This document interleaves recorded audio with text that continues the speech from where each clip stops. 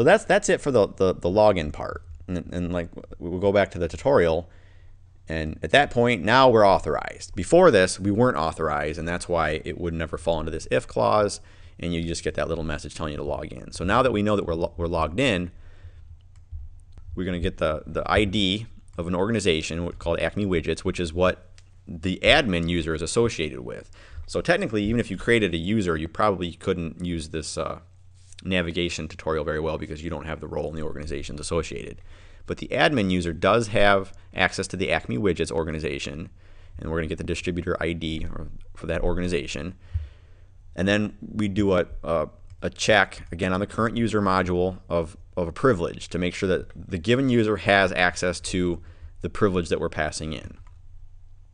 And so if we open up the IntelliSense here, you can get a better clue here. We're passing in the org ID, which is that Acme Widgets ID, along with a privilege, which we call technically a privilege code, which again, just like many things in MemberProtect, you can customize. I decided to call this manage organizations, and you can see I got many others: manage users, and manage products, and manage homepage, and manage whatever you might want to do, or whatever your application domain requires. You can create privileges and roles associated around those for access purposes.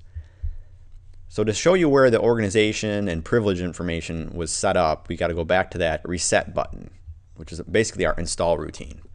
We got to go find the admin user, who's right here, and we can see that we assigned him the organization of distributor ID, and the distributor is going to be that Acme Widgets. So up here we've got, that's the manufacturer's Acme Widgets, and if we go down, we talk about the roles. These are the default roles, and one of the default roles is the administrator. And in that role, we've got privileges. So that you can see this gets a little complicated, but if you think about your Windows system and all the roles and privileges that you can do in this system, it's very similar to that. So the administrator role has access to these, or has associated with it these different privileges, such as manage organizations, manage users, products, homepage, and reports. And then obviously go back down to admin, and we've assigned the role administrator to the admin user. And then some of this other stuff is risk-based authentication, which we'll come to later. So go back to this page. Now we know, technically, yeah, the admin user does have access to Acme Widgets because that's its organization. And within that organization, it does have access to all of these privileges. And so because of that, when we come to the page, we have access to these different links. In a real production system, I want to stress again that these links, wherever they take you, you probably have to do another check again on those privileges to make sure that somebody didn't just type it up in the URL bar up here. So again, you have to be thinking security. If we develop web applications on a daily basis, you probably already are. I want to keep stressing the security aspect of this because we're not focusing on it in the tutorials, and I just want to make that obvious. So to further illustrate that, we'll go back. We're going to log off. Now we're logged off, and we're going to log in with somebody else. And what other user do we have? Let's go look at, I forget. We had a manager. How about we're going to go log in as a reporter, because I don't think he had access to that navigation stuff. So log in as a reporter. We're now logged in.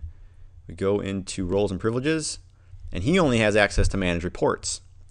He doesn't have access to all those other links that we saw earlier, and the reason being is the code in there.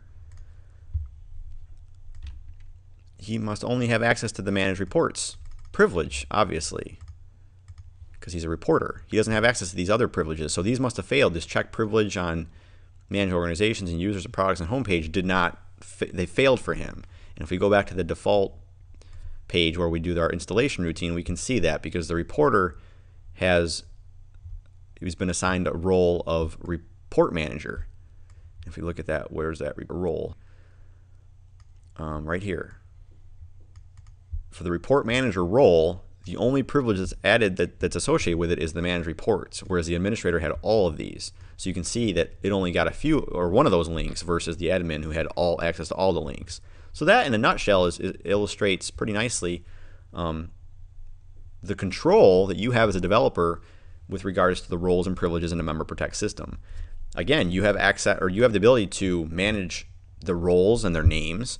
You have the ability to name the privileges that are in your system and what roles might have those privileges. In fact, if you wanted to get really fancy, you could create entire UIs to allow you to create roles and delete roles and edit roles and add and delete and edit privileges right here on a web page. So that way maybe you have a pretty large application and you might have an administration section where administrators can actually create and edit and manage roles and privileges on the website itself. MemberProtect would allow that. There's nothing, again, it's all about flexibility. You can use as little or as much of all of the functionality that MemberProtect provides to you. We don't guide you, and so in that you get a lot of room to breathe. So this is a very simple way of using roles and privileges, but it can get definitely more advanced, and it can support many situations where you've got websites with dozens of different sections and parts of the application where you only want certain users to be able to access reports and other users to only be able to access accounting information, and administrators access everything, or maybe you have a super administrator that has access to things that even the regular administrators don't have. That's all completely possible with roles and privileges. So that's about it for the roles and privileges demo. Like I said, this is a very simple version of it, but you can see that I think it illustrates the points pretty well.